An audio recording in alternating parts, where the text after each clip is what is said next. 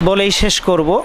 তার জীবনের অনেক কথা, অনেক দিক আমাদের শিক্ষার্থীদেরকে আবারও মনে করিয়ে দেওয়ার উদ্দেশ্যে বলার দরকার ছিল। সময় সংক্ষেপের কারণে বলবো না, একটা কথা বলি। তিনি উম্মাকে নিয়ে স্বপ্ন দেখতেন, উম্মার কিভাবে কল্যাণ হবে, ঐক্য হবে, ওলা কীভাবে ঐক্যবদ্ধ করা যাবে, এই বিভক্তি কিভাবে দূর করা যাবে, এগুলো নিয়ে সব সময় ছিল পেরেশানি আর পরামর্শ।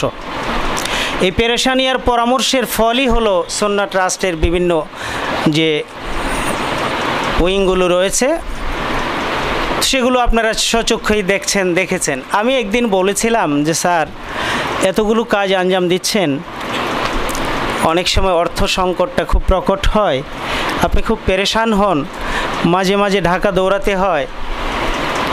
তো আপনার তো আলহামদুলিল্লাহ একটা লেখা দিলে একদিনের মধ্যে 50,000 1 লাখ ভক্তবৃন্দ টাচ করে, এত লোক আছে, এত ধনী লোক আছে, তাদের মধ্য থেকে 1000 জনকে কি লিস্ট করা যায় না যারা প্রতি মাসে একটা অঙ্ক অ্যাকাউন্টে পাঠাই দেবে?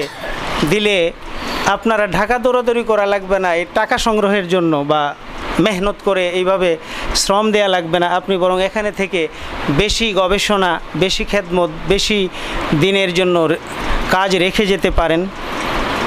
তো উনি হেসে বললেন যে ডক্টর, কথা তো সত্য, কিন্তু আমি যদি এই দরজাটা খুলি, যে মানুষগুলো আমাকে টাকা দেবে, যাদেরকে আমি ভালো করে চিনি না, ভালো করে জানি না, তারা আমাকে মহব্বত করে এবং দিবেও তাই। কিন্তু এই মানুষগুলো আপনার কাছে যদি জান্নাত চায়, এরা জান্নাত চাইবে, এরা অনেক দুনিয়াবি হাজত পুরা হওয়ার জন্য অনেক চাহিদা ব্যক্ত করবে। এর কোনোটার মালিক কি আমি আপনি? আমরা কি এগুলো দিতে পারি? বরং এই দরজাটা দিয়েই এই বাংলাদেশে বলেন, এই ভারতীয় উপমহাদেশে বলেন, শিরক বেদাত ঢুকেছে শুধু এই দরজাটা দিয়ে। এই দরজাটা যদি উন্মুক্ত করে দেন, তাহলে শিরক বেদাত ঢোকার জন্য এটাই যথেষ্ট হবে। তাহলে কি হবে? স্যার বললেন, আমাদেরকে যারা টাকা দেয় তারা না আমাদের কাছে জান্নাত চায়, না আমাদের কাছে কোনো হাজত পুরা হওয়ার জন্য আবেদন ব্যক্ত করে। এরা জানে, তাওহীদ চিনে, এরা সুন্নত চিনে, এরা শিরক বুঝে, এরা বেদাত বুঝে। এরা আমাদেরকে টাকা দেয় শুধুমাত্র এই কারণে যে এরা জানে যে আমাদের কাছে এই আমানতগুলো যথাযথভাবে ব্যয়িত হবে এবং তারা সঠিকভাবে আল্লাহর কাছ থেকে পুরো মাত্রায় সওয়াবটা পেতে পারবে। এই সমস্যা তাদের আছে। এমন লোকদের কাছ থেকে আমরা অল্প 2-1 জনের কাছ থেকে কিছু সহযোগিতা নেই। যাদেরকে চিনি না তাদের কাছ থেকে সহযোগিতা চাওয়ার প্রশ্নই ওঠে না। এই কথা যখন তিনি বললেন, আমি এমনভাবে বুঝে গেলাম, আর কোনো দিন এটা অনুভব করিনি। তিনি একটা কথা বলতেন যে এই প্রতিষ্ঠান আল্লাহর, আল্লাহই চালাবেন, চিন্তার কোনো কারণ নাই। আমাদের দায়িত্ব কাজ করা, কাজ করলে যোগান যা যা দেওয়া দরকার সবই আল্লাহ তাআলা দিবেন ইখলাসের সাথে যদি কাজ করি। আর যদি কাজ না করে যোগান চাই, তাহলে কাজও হবে না, যোগান কেউ দিলেও সেটার আমানতের খেয়ানত হবে। এর বাস্তব প্রমাণ হলো আস-সুন্নাহ ট্রাস্ট। আস-সুন্নাহ ট্রাস্টে অনেকের ধারণা ছিল যে স্যার অনেক বছর বিদেশে ছিলেন, সেখান থেকে নিশ্চয়ই অনুদান আনতে পারেন, আর পারতেনও। তিনি কোটি কোটি ডলার আনতে পারতেন। তিনি 1টি টাকা বিদেশ থেকে কারোর কাছে চেয়ে আনেননি। আমি জানি, আমি তার একদম বাংলাদেশে আসার জয়েন করার আগের থেকেই তার সঙ্গী। আমি জানি বাংলাদেশেও কারোর কাছে তিনি অর্থ চাননি। যারা অর্থ দিয়েছেন তারা নিজেরা বলেছেন যে আমরা এখানে অর্থ দিতে চাই, যেহেতু এই জায়গায় আমাদের আস্থার জায়গা।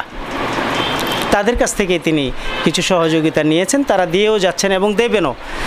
শেষ কথা হলো এটা যে আমরা আব্দুল্লাহ জাহাঙ্গীর রাহিমাহুল্লাহ তাআলাকে বেশি ভালোবাসি না মুহাম্মদুর রাসূলুল্লাহ সাল্লাল্লাহু আলাইহি ওয়াসাল্লামকে বেশি ভালোবাসি? মুহাম্মদুর রাসূলুল্লাহ সাল্লাল্লাহু আলাইহি ওয়াসাল্লামের মৃত্যু হয়েছে না তিনি জীবিত আছেন?